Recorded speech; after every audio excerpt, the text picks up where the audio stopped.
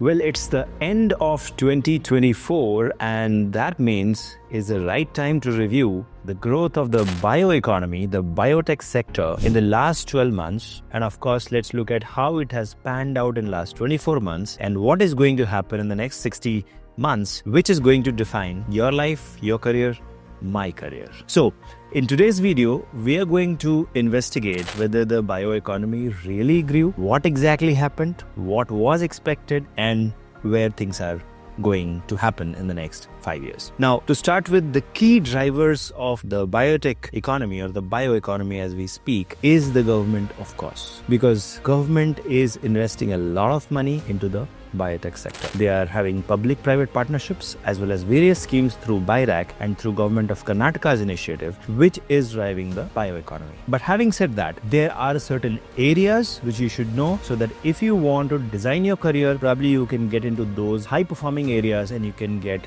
better jobs in the future. So this video is for everyone in the biotech sector, no matter you are a biotech entrepreneur or wannabe entrepreneur, or you are a student, or you are a biotech professional, or maybe you are a biotech professional with a career break. No matter which part of the bioeconomy you belong to, you must watch this video. So in the last 12 months, we saw the first key driver, that is biopharmaceuticals and healthcare. Now, biosimilars is the key part where biotech industry is going right now in India. So right now, India is leading globally with 127 approved biosimilars, and majority of that is from Biocon and various other companies such as Workhard. Now, the second key driver for biopharmaceuticals is vaccines. Currently, our vaccine supply is reaching more than 150 countries, and India is the real vaccine bowl of the world. So India is a global leader in vaccine supply. We have the largest facilities of vaccine supplies in the world, such as Serum Institute of India and Bharat Biotech. Third key driver under biopharmaceuticals is the affordable medicines. So third world countries such as Africa, Bangladesh, and various poor countries where they can't afford costly medicines which is manufactured in United States and Europe. So that is where our country is leading. We are able to manufacture low cost, high quality drugs, and that is helping us solidify our position in the global market as a market leader in the biopharmaceutical space. So these three things are driving the biotech industry in the biopharmaceutical domain. Now coming to the next part, 44% of our GDP is agriculture. So agriculture is where the next big growth we saw. Of course, we saw the production of BT cotton increasing exponentially, and now India is a global leader in genetically modified crop BT cotton. Followed by that, we are seeing a revolution right now in the last 12 months in the organic farming space, where our country is having the largest area in organic farming compared to any other country. And followed by that, we are seeing a revolution. New companies are coming in for biofertilizer and biopesticide, and these eco-friendly alternatives are gaining traction. So that's where you have bioagriculture growing. In the last 12 months, we saw a lot of growth. Now, the third key driver of the bioeconomy in India is industrial biotechnology. I'm sure you must have studied this as a subject in your bachelor's or master's. So bio-based chemicals and enzymes and enzyme alternatives, engineered enzymes such as quantum zyme is doing one such work. So the development of sustainable alternatives to traditional chemicals, that's where India is leading right now, and a lot of companies such as Quantum Zyme are working in this domain, and they are contributing towards the industrial biotechnology. The next driver under industrial biotechnology is the biofuels. Current existing fuel contributes a lot to the pollution, but biofuels research and development has a lead, and IIPR, which is Indian Institute of Petroleum Research, is leading this clean energy initiative, and we have seen now biofuels being adopted. It is being mixed with the air turbine fuel, that is the ATF, and then it is being used in flights also. So that will lead to lesser pollution. And of course, these plants, when they grow, they will contribute towards oxygen to the environment. So of course, it makes it carbon neutral. Now, the moment I say carbon neutral, I remember another part where in the last 12 months we saw huge growth,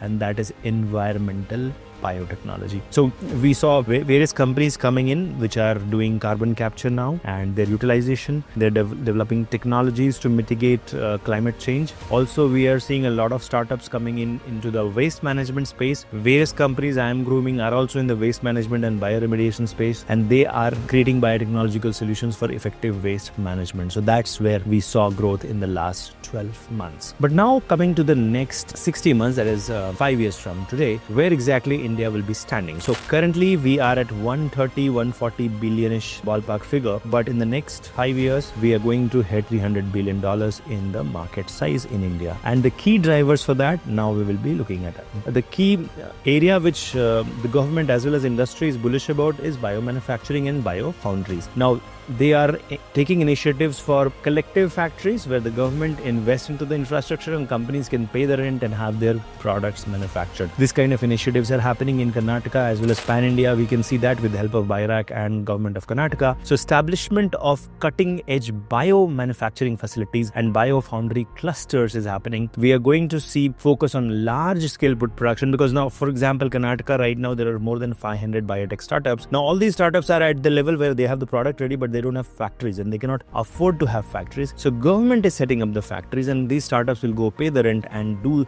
manufacture these products and sell it to the world. For example, mRNA-based vaccines, engineered proteins. So that is where the biomanufacturing and biofoundries is coming up in Karnataka as well as pan-India. The next thing which is going to drive this growth of the bioeconomy will be precision biotherapeutics. As you know, cancer, it requires you personalized medicine. So that is where precision biotherapeutics comes into picture. Development of targeted therapies and personalized medicine is going to drive this space. Now, followed by that, of course, advancement in gene therapies and regenerative medicine is also going to drive this growth. So we are going to see bioprinting, we are going to see gene therapies, we are going to see stem cell regenerative medicine growth, and that is going to drive the growth. So if you are making a career in any of these, that is also going to help. Now, moving forward, we are also looking at the bio IT integration, and that is going to be the major chunk of the growth in the next 60 months. So we have bio AI integration currently in the bioagriculture space, in the biomanufacturing space, in the biofoundry space,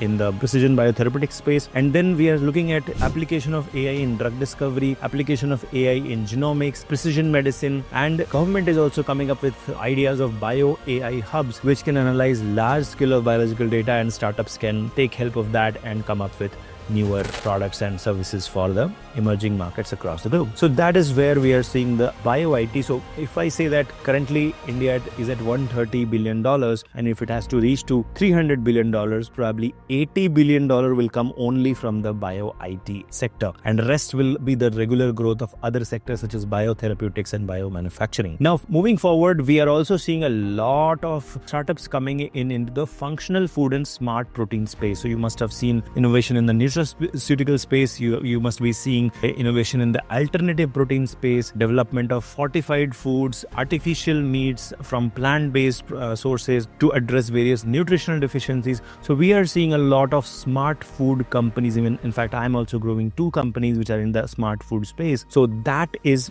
going to grow because these companies will come up with smart food, and this is something where you don't need any regulatory approval. Also, you can straight away launch into the market, and a lot of people can consume and become healthy. So that's where these kind of companies are also going to drive the future of biotech in India. Now, followed with that, we are also going to see space biotechnology sector. Now, I'll give you example.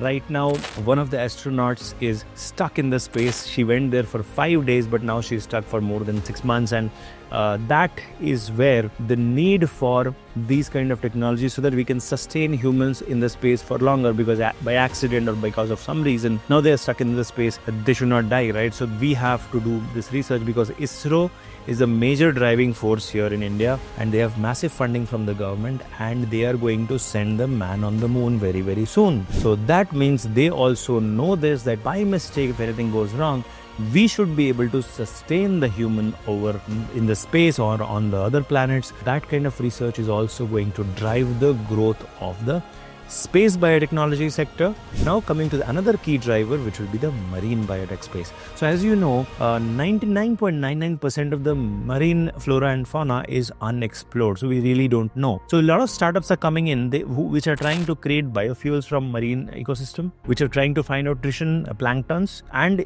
utilization of these planktons in various other industrial uses. So there are a lot of companies getting into this. A lot of research is going into the marine biotechnology space also.